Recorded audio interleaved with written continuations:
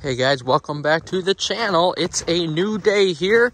You can see there's a little bit of snow left on the course, but today is the day that I change cups and I mow greens. So after a long wait, it is April 4th. I have been on and off open since March 1st.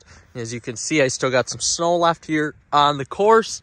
I'm actually going to mow the greens, starting with practice green, and cut cups today for the first time this year. So I'm really excited about that. And it's kind of the first nice day we've had in a while. As you can see, the ground there was some frost on the ground last night, but now with this beautiful sun coming out, all of this should melt and provide me with some nice warm temperatures to go out and work here. But with that being said, the reason why I held off mowing in March and cutting cups in March is because I really didn't want to damage these greens.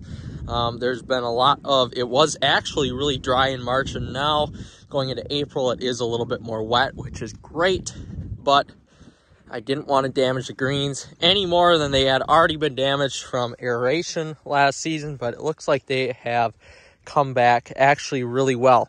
So we are going to mow today and cut cups.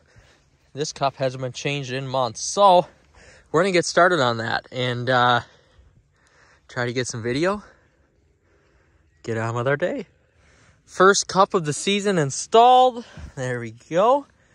Press that down a little bit, and oh, a nice clean cut cup. Doesn't get any better than that. Very nice.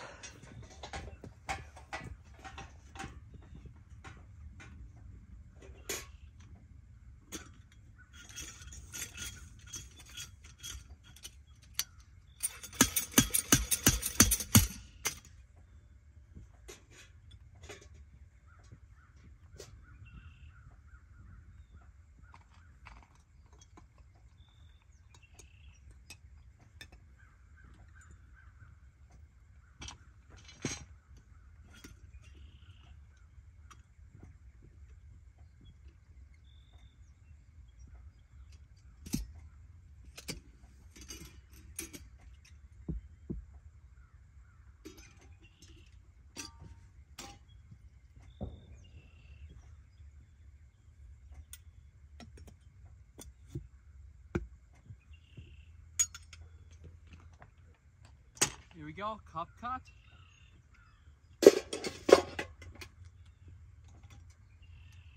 Second cup of the season.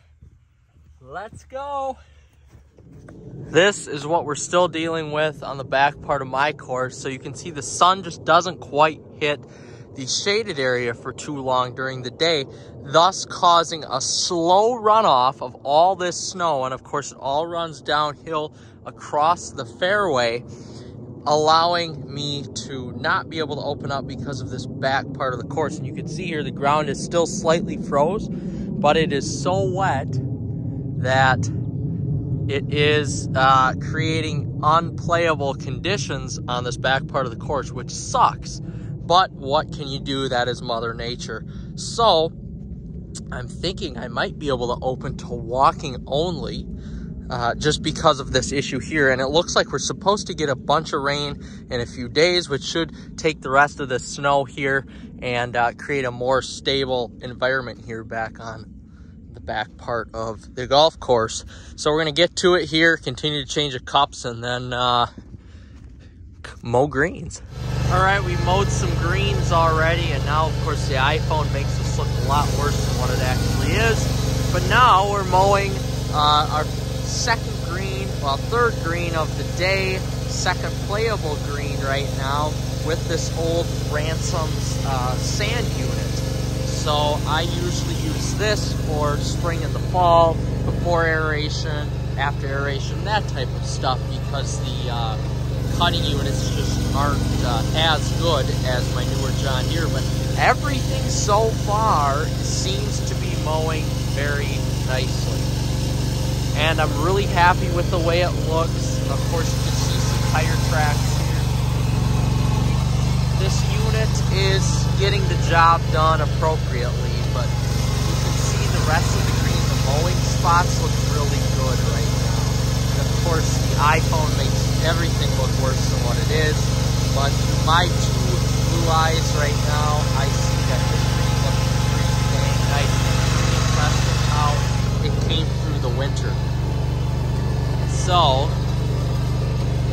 with that being said, this unit is extremely loud, of course, so I have to wear ear protection. So I don't even know if you guys can hear me, but that is okay.